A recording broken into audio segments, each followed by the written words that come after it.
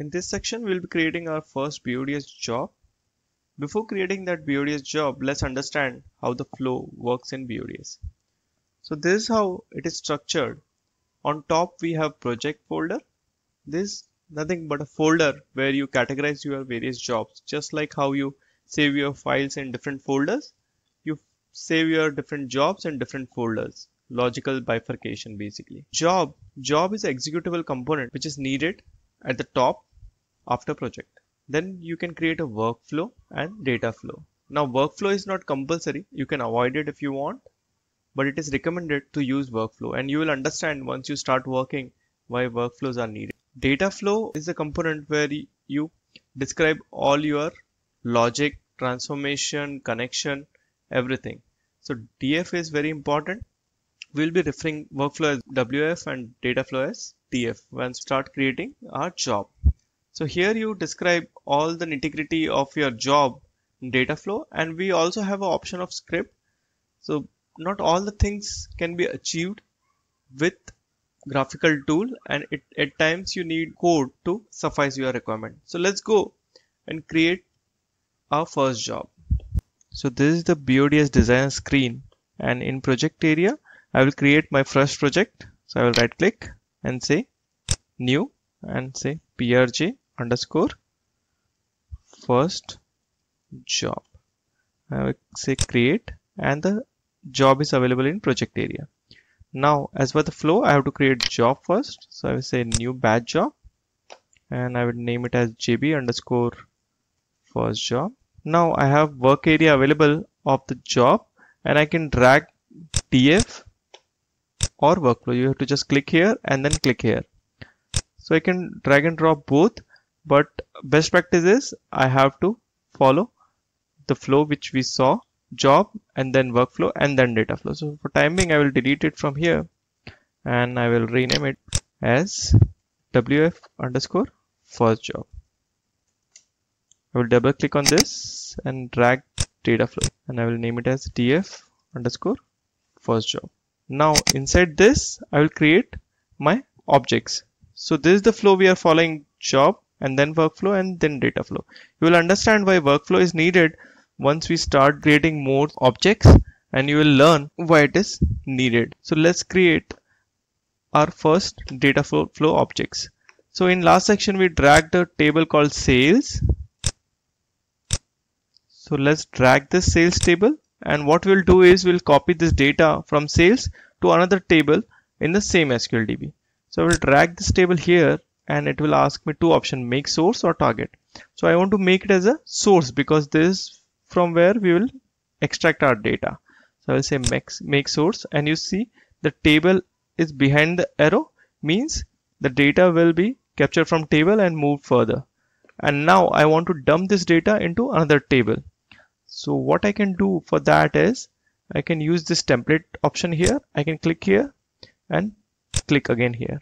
Now I can create and name a new table, sales copy, which will get created in the same data source, DS learn demo with owner DBO. So I will click OK. Now here you see the arrow is first and then the table. So this is the target one. And here the table is filled with some color. Here table is empty. It means this is a table and this is a template.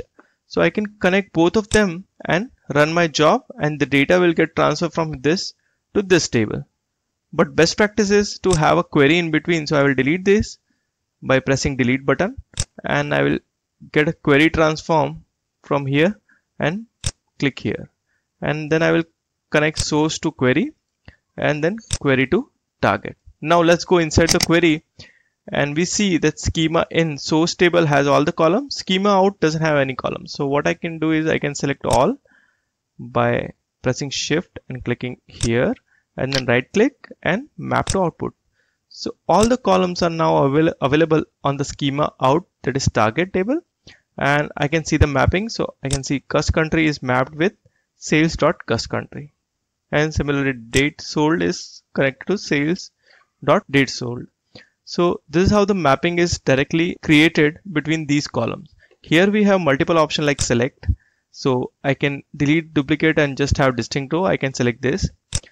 If I have multiple tables, I can use join here, I can have where clause, I can have group by, order by, just like SQL. And we also have some advanced option which we'll see in future lectures. So where clause, for example, I can just drag year and put it here and say I just want 2018 data, and it will filter out all the data from source and will just update 2018 data into target. For timing, I will remove it and come out.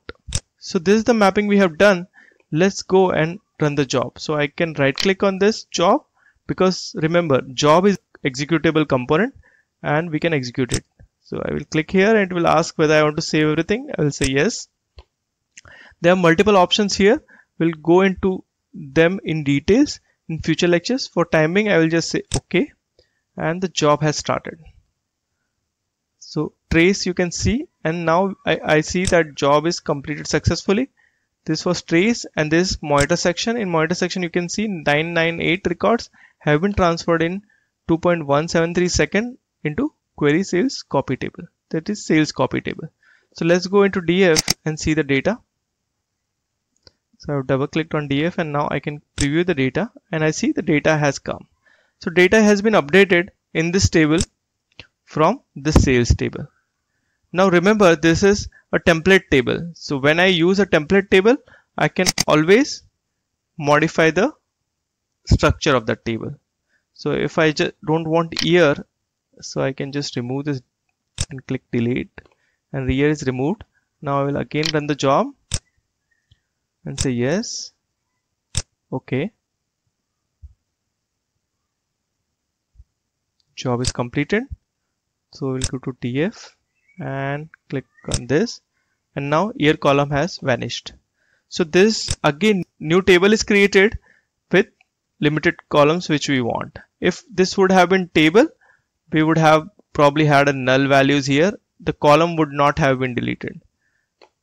Once you are sure about the structure, what you can do is you can import the table. So I can right click here and import the table. So now you see the difference.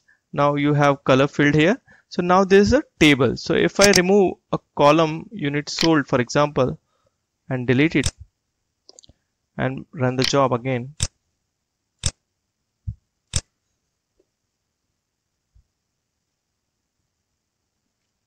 job is completed. Go to DF and set the data. So as old data is still there, the column is coming and data is coming. So what I can do is I can go here and I can select this delete data from table before loading. So it will dump all the data and load the data again. So let's see what happens. So I will again go here and execute.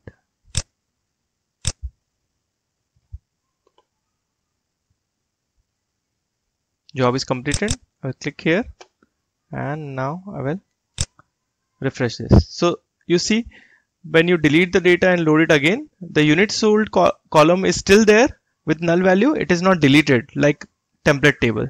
So remember, template table you can use while experimenting with the jobs, and while doing that you can remove or add a column as per your wish. But once you import the table, you won't be able to change the structure. So that's how you create your first job.